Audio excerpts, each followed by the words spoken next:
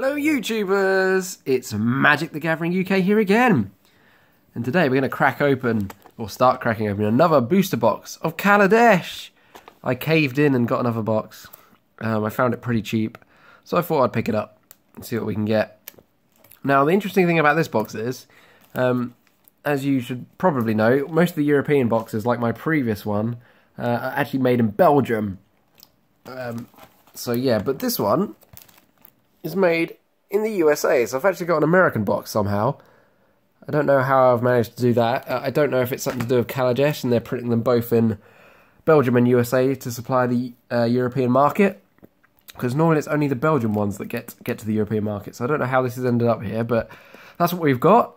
A couple of interesting things to note about that. So far, all of the Belgian box I've seen, none of them have had any of the energy tokens in. They missed them out of the original print run. So, but I have seen them appear in the American boxes, so we might actually get some of the energy tokens in here, which is quite interesting. Not something I've seen yet over here in Europe, anyway. I don't know if that's just sort of a anecdotal type thing, but as yet I've not seen any of the energy tokens in Belgian boxes, so it's a possibility we could get some of those in here. I don't know if the different production affects the print runs at all, so it might affect, you know, the box mapping, that kind of thing, which could be interesting. And also, a lot of the American cards I've seen have been, or definitely a higher percentage of the American boxes have misprints and miscuts and all that kind of stuff, which you don't really get in the Belgian box that I've seen anyway, or very low percentage of them, whereas the USA ones are apparently having a rough time of it with the print quality. So we'll have to see what happens with that. Maybe we'll get some miscuts, maybe we'll get some ink problems or something. Who knows? Could be interesting. But more than likely it's just going to be a standard box with nothing interesting at all in it. Yeah, and obviously everything else stays the same. Masterpiece, what's the word? Masterpiece rarity, I suppose. That all the ratios stay the same, so the chance of getting a masterpiece the same as in here is in the Belgian box. But hopefully we get a bit lucky with it. Hopefully. Hopefully we get a foil Padeem, but you never know. The search for the foil Padeem, our friend forever. Alright, so without further ado then, let's start cracking this box open. Dun, dun, dun, dun. Here come the scissors! Here they are. Now I apologise for any glare or anything like that you might get during this video. It is very dark here in the UK now. Clocks did go back as well. So if you're wondering what time it is, it's probably about 4 o'clock in the evening here. Maybe 4:30, something like that, and it's already basically pitch black, so... Well, it's not pitch black, don't exaggerate. Well, it's basically pitch black. I can quite clearly see everything out the window. It's getting there. And it's only 4 o'clock, 4:30, whatever. Something like that. So, yeah, it gets dark here, and so me making videos in daylight is probably going to be pretty rare for the rest of the winter. I can't open this box. So yeah, we might have to figure out a new way of filming during this period. There we go. We're in. Let's see if this American box can give us some better luck. As I say, I don't know how this ended up here. As I say, I don't know if they're supplying American and European boxes around Europe at the moment. I mean Belgian boxes. But normally you can't get American boxes here, so very interested to see how that's happened. But anyway, the packs and everything will be identical. It's just that they printed in America. He's not pushed out. Here we go. Boom. If this was Shadows over Innistrad or the other one, Eldritch Moon, then there would be something slightly interesting about them. Would be the position of the flip cards. The double face cards are actually in a different spot in the American boxes of Shadows over Innistrad and Eldritch Moon. But of course none of those are in Kaladesh, so it doesn't really matter for this set. But another interesting thing about the print runs for Belgium and American boxes. But anyway, here we go then. So we're going to try and do our best to reduce glare as much as possible, but it may or may not be possible. So again, I apologise. But yeah, an American box. Let's see if it works out better for us. Are these packs legit as well? I hope so. Hopefully. I don't know if there's any fake Kaladesh running around, but...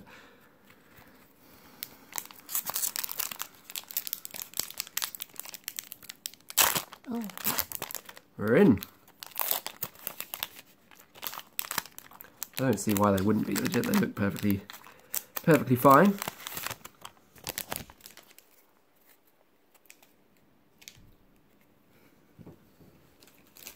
Just checking what it says in the packet.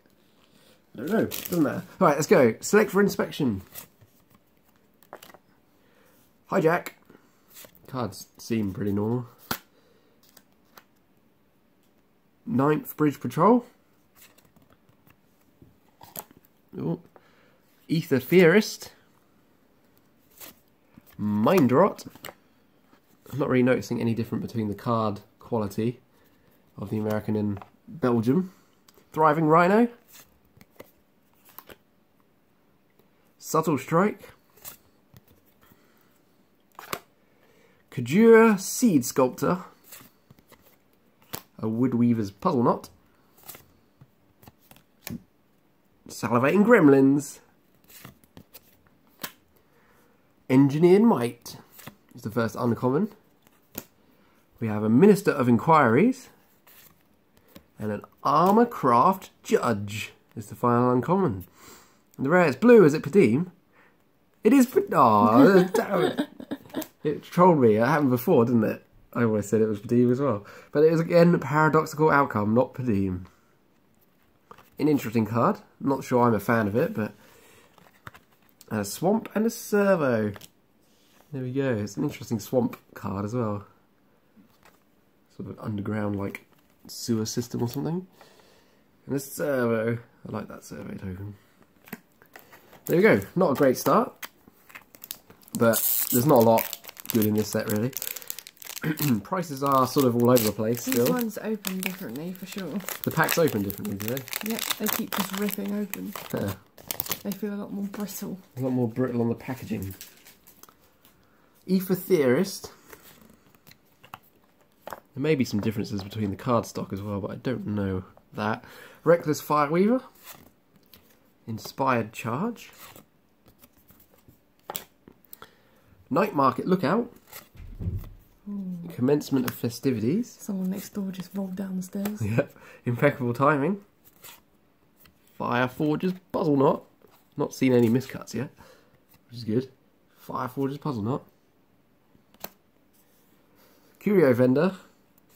Things to look out for apparently when with the Kaladesh American ones is sometimes the corners aren't cut properly, so they have square corners, and sometimes the bottom is cut off, so the top is like you get the bottom of a card at the top. So yeah, we might see some of that, but who knows? It is still very rare to get that happen though. Oval Chase Daredevil is the first uncommon. We have a Voltaic Brawler. I love that card. And a Visionary Augmenter. So of course in the uncommons we are looking for Ether Hubs naturally. They smell funny. They do. Plasticky. They do smell much different actually. Yeah. They smell very plasticky. Much stronger smell. Visionary Augmenter is the last uncommon. And the rare. It's white. It's a Toolcraft Exemplar. That's not too bad. It's about $2 or $3 at the moment. So, not too shabby. Oh, and a foil. Oh, sorry. Shazam. And foil Iron League Steed. I think I already have that in foil, so that's kind of annoying. Rave. That does look pretty sweet in the foil, though.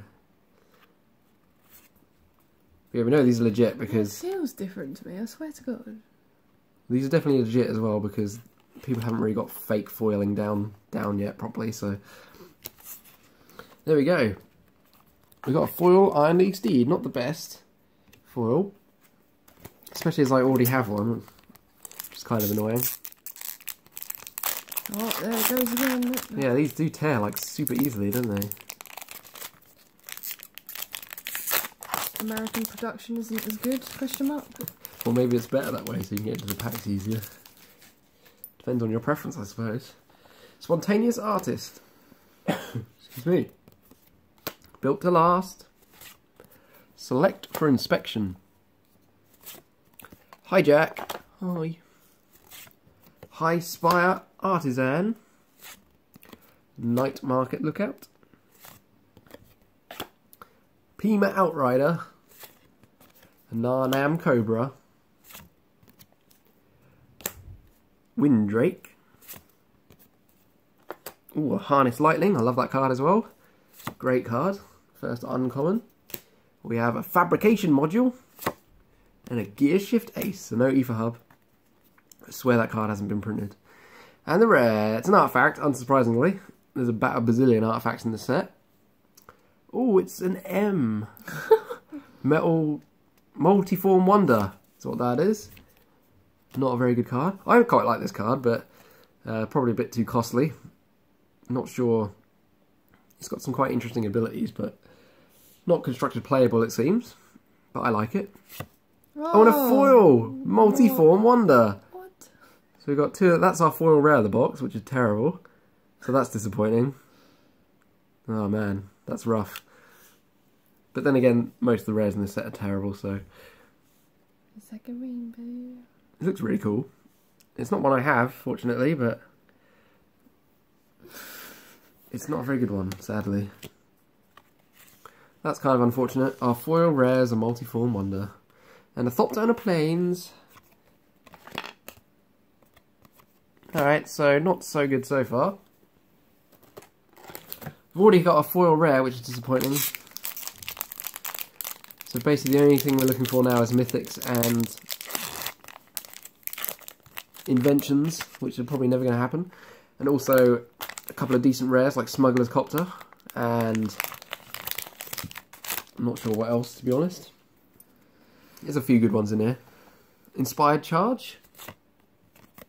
Don't think we're going to get a lucky box though. Ether Tradewinds. Terror of the Fairgrounds. Thriving Ibex. Appetite for the Unnatural. Night Market Lookout. Getting a lot of them. Wild Wanderer. Fortuitous Find. We have a Salivating Gremlins. Sky Skiff, the first vehicle of the box. Shrewd Negotiation is the first uncommon. Underhanded Designs is the second. And Armorcraft Judge. So no Ether Hub. That card definitely doesn't exist. We have a gold. This could be... what's it called? Denpala? Something like that? Nope. It's not a good one. It's Campbell.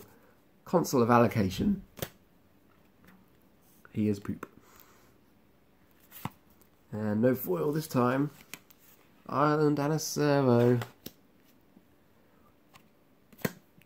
Alrighty. Let's wrap up this first part then. Not looking good so far. We got a Campbell Consul of Allocation. We got a Multiform Wonder foil rare. That is our foil rare of the box. And it's awful, unfortunately. Sad times. Multiform Wonder non-foil. We have an Iron League Steed foil. Again, not a very good foil to get. And a Toolcraft Exemplar. That's a pretty decent rare though. Worth a couple of bucks. And a Paradoxical Outcome. This sees a lot of play in the Ether Flux Reservoir deck. So there we go. That wraps up the first part of this American Magic the Gathering Kaladesh booster box. Whoa. So far not seeing much different. Apart from the smell might be a bit different, which is a bit odd. But there we are, and the packs seem to rip really easily. But other than that, we're still just as unlucky. But yeah, thank you very much for watching this first part. We'll come back soon for part number 2. Well, hopefully we'll get a masterpiece. Bye-bye! Hit that thumbs up button and subscribe to the channel. Leave a comment below.